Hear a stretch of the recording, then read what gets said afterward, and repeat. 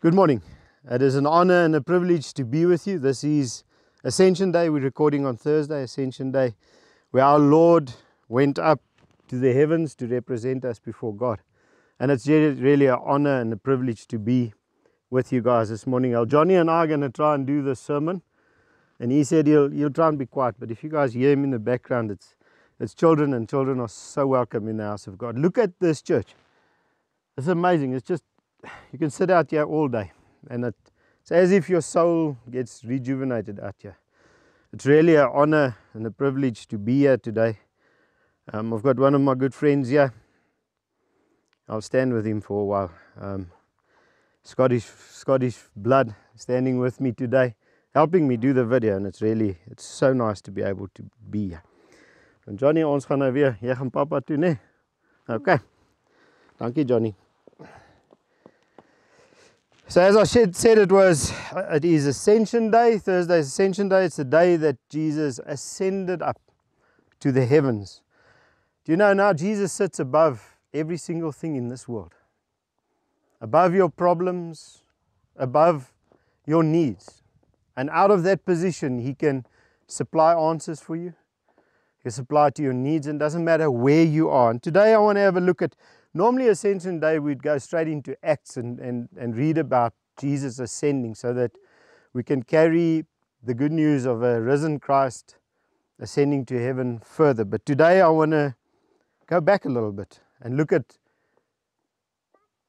a place in history where Jesus was above a lot of things. Jesus had just fed 5,000 people, and now He's speaking to His disciples just after feeding 5,000 people. And before feeding 5,000 people, His cousin, whom He had a connection with since before birth, is executed. So you can imagine what is going on in the mind of Jesus. But anyway, so Jesus feeds 5,000 people, and then we carry on reading in Matthew 14:22 to 33. Immediately, Jesus made His disciples get into the boat and go ahead of Him to the other side, while He dismissed the crowds. After He had dismissed them, He went up to the mountainside, and we're on a mountain today, by Himself to pray. Later that night, He was there alone, and the boat was already a considerable distance from land, buffeted by the waves because the wind was against it. Shortly before dawn, Jesus went out to them, walking on the lake.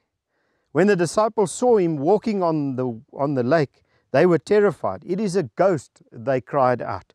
But Jesus immediately said to them, "Take courage. It is I. Do not be afraid." "Lord, if it is you," Peter replied, "tell me to come and I will come." "Come," He said. Then Peter got down out of the boat, walked on the water, and came towards Jesus. But when he saw the wind, he was afraid, and beginning to sink, he cried out, "Lord, save me." Immediately Jesus reached out His hand and caught him.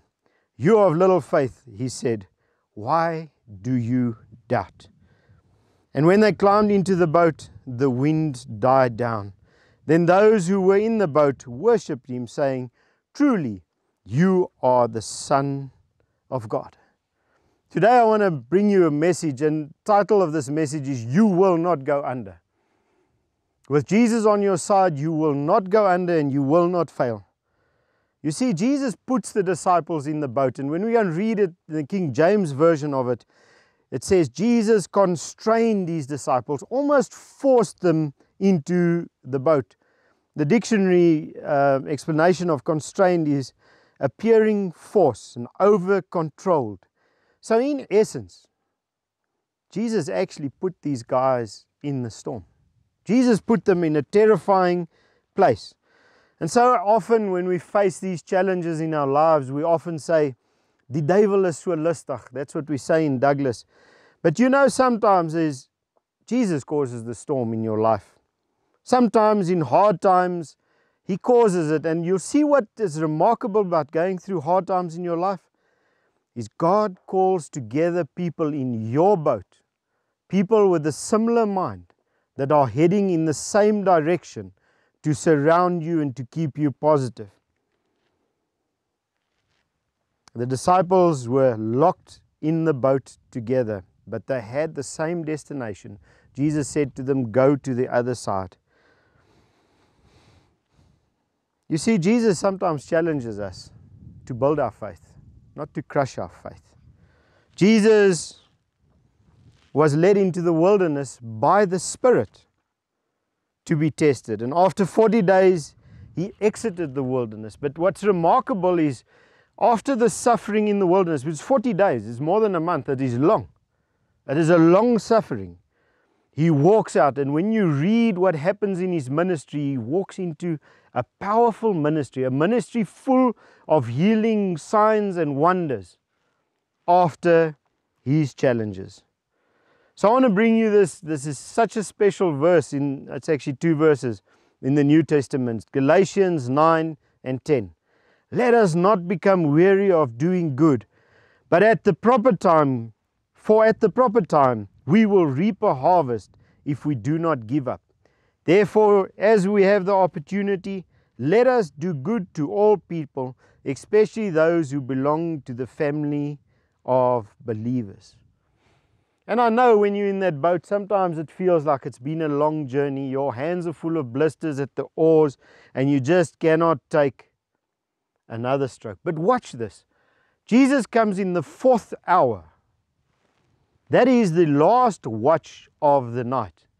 When it is almost too late, Jesus reaches in on the 4th watch. Isn't it funny that when we go through things like it, my ma, dan raak dit nag om jou. Al skyn die son soos wat hy vandag skyn, jy sien nie 'n toekoms nie, dan raak dit nag. Dit is asof die wêreld inkrimp en dis donker om jou. And when we persevere through these challenges in our lives, our faith grows. You see, faith is an endurance thing. It's not volume driven, it is endurance driven. If you can hold on just another day for a better day, take one more day in faith, stay in the boat. You see, this is the thing. I think the disciples that stayed in the boat had more faith than Peter that walked on the water. Because Jesus said to them, get in the boat and go to the other side. So they knew, even though they had fear, they would get to the other side. Jesus speaks into your life today and he says, you will make it. You will make it because I am on your side. You see, Jesus says to the disciples, go, and they go. He says to Peter, come, and he comes. There's none of this, we're waiting for a confirmation. They hear the word and they act on the word.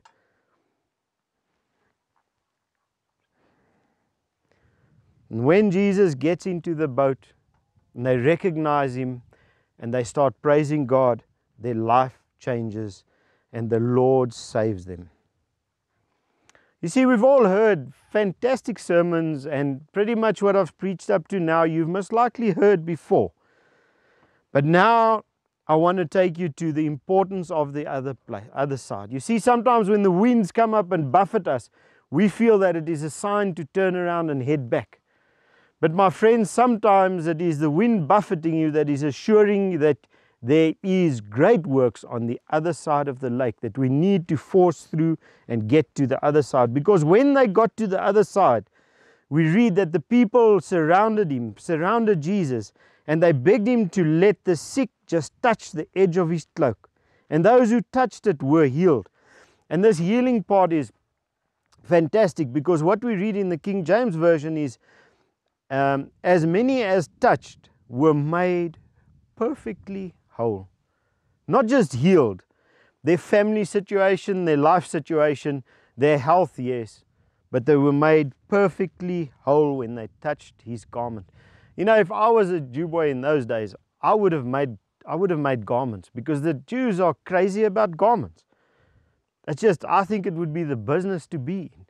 Remember Joseph, remember Elijah, remember Elisha, remember King Saul, all carrying on about their garments. And you can read about the importance of the garment, and more specifically the hem of the garment.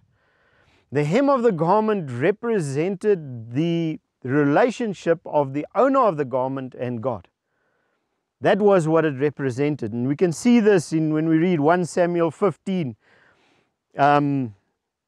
Saul, remember King Saul was out there and he was defeating the world, and Samuel sends him out on another mission, but the commandment was to destroy all.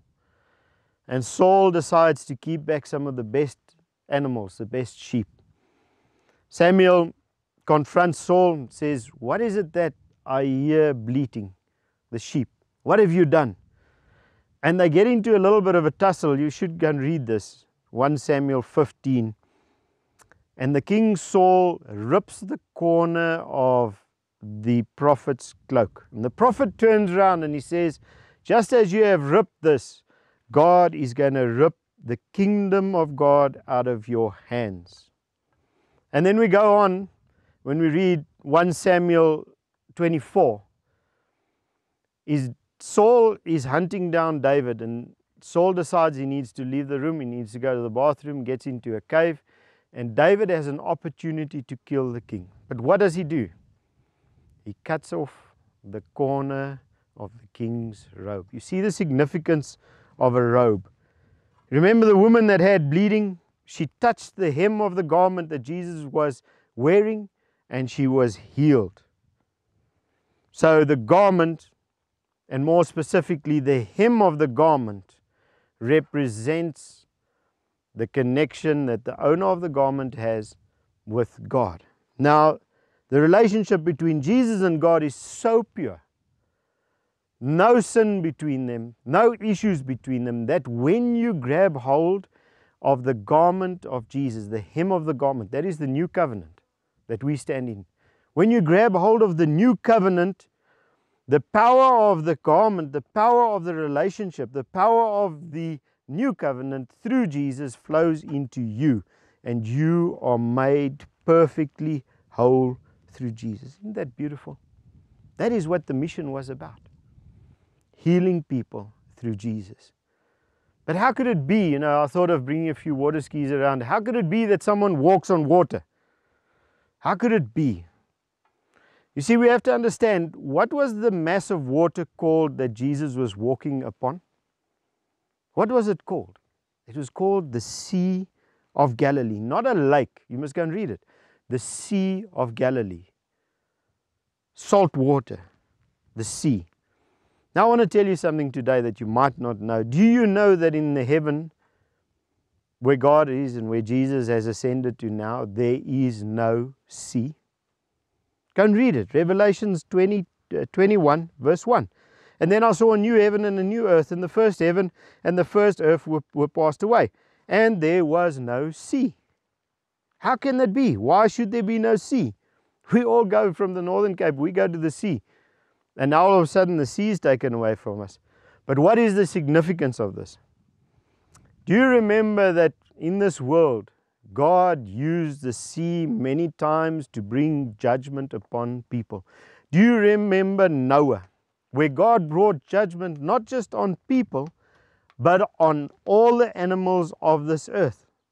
He judged them.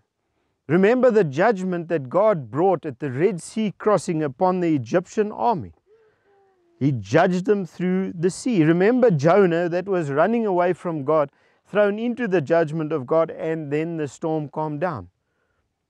Do you remember, and those are all Old Testament, but do you remember when Jesus met up with this guy that was demon possessed, and he drove out the legion of demons, and the demon said, "Just don't drive us into the abyss."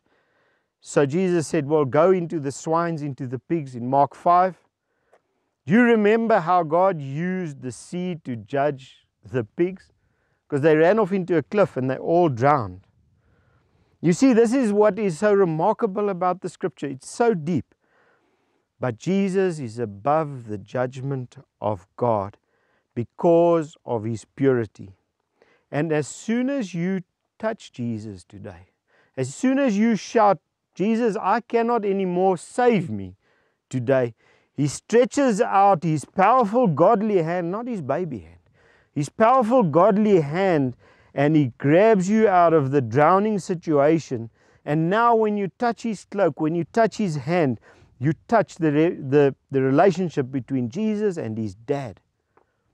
And now, not because of your doings or undoings, you become child of God. Ek gee nie om wat jy gedoen het, wat jy gaan doen nie, maar sodra jy gryp in Jesus se hand, dan gaan daai krag van Jesus deur jou vloei. The purity flows through the grip on his hand, and he will never let you go, my friends. I have experienced this in my life. He will never let you go. As soon as you are in the proximity of Jesus, he will never let you go. He will put you back in your boat, and he will hold you with the power of God in those awesome hands that have got holes in them for you. And now you rise above the judgment of God. It's amazing. So today I want to encourage you, stay close to Jesus. Hold on to Jesus Christ. Hold on to the hem. That is the new covenant between him and God, bought by his blood for us, so that we can also settle down as sons and daughters of God.